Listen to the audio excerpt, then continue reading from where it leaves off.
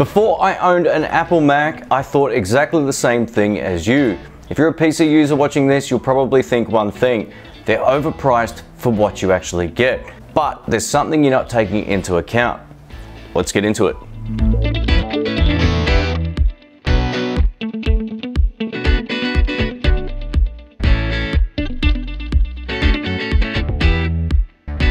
Howdy folks, this is Shane. Welcome to the channel. If you're new here, don't forget to subscribe and also click that little bell. You'll get notifications anytime I upload a new video. If you do have anything to add to the discussion as well, you can comment below and I'll get back to you as soon as I can.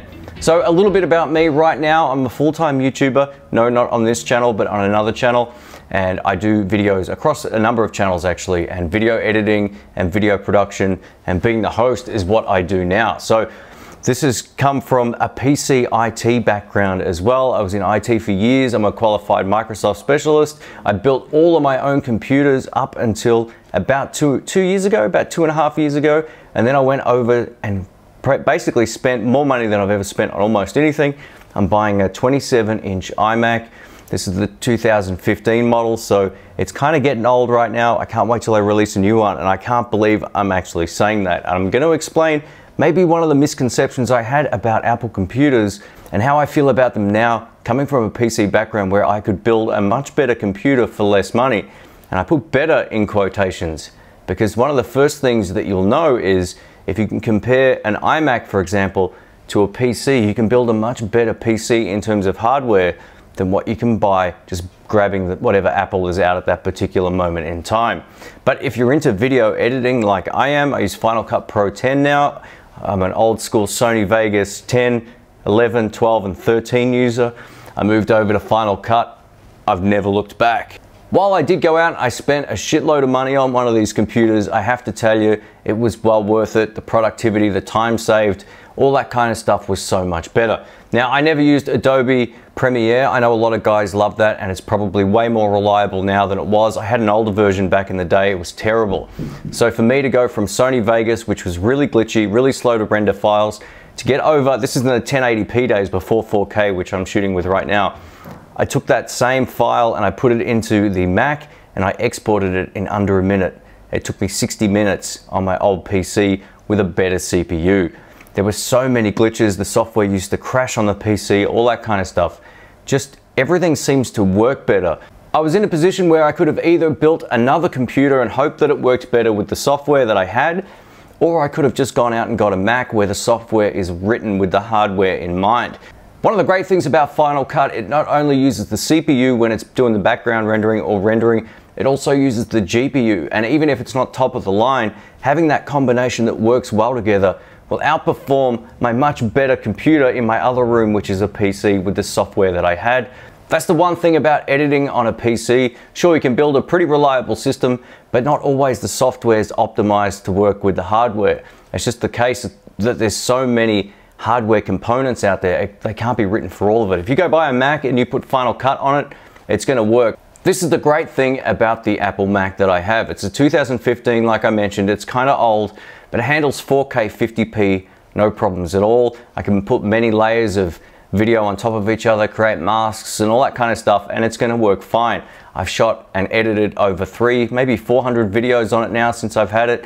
I've had no problems at all, not like I had with my old PC. So keep into account the most important thing about being a video editor or being a YouTuber is the fact you want to save time and do things productively. It's so hard to go out and buy one coming from a PC background, and like I said, I'm a Microsoft nerd. That's what I did for years. I built computers, I fixed computers, all that kind of stuff. And it's just one of those things where, you know what, I sort of went, I might just build another PC and hope for the best, or maybe I should just try a Mac. And I don't work for Apple or anything like that, but they said, take it for 14 days. If you don't like it, bring it back. And I thought, you know what, that's pretty good. I remember the first time I rendered out a 1080p file, it took less than 1 minute, and it was a 10-minute project with 2 or 3 different layers of video and 3 layers of audio. And it was super fast. I was stunned how quick it exported this particular project. And I went, wow. And this is an i5. I could have just built an i7 PC and expected it to be better, but it wouldn't have been better. The reason it wouldn't have been better is because the software is optimized for the hardware. It works together, it pulls from the GPU, And like I mentioned, there are some software for PCs that are a bit like that, but not to the same extent. I really feel like Final Cut just works great, especially for what I need it for making mostly guitar videos and now tech videos as well. I've been on YouTube for 11 years on my other channel, and I've produced over 2,400 videos, and the ones I've produced on the Mac not only look way better in terms of just all the stock and bog standard effects that come with it, as opposed to Sony Vegas, just the workflow is so much better. Once you get used to the magnetic timeline, you'll save yourself so much time, and for me, just saving time is one of the most important things in the world.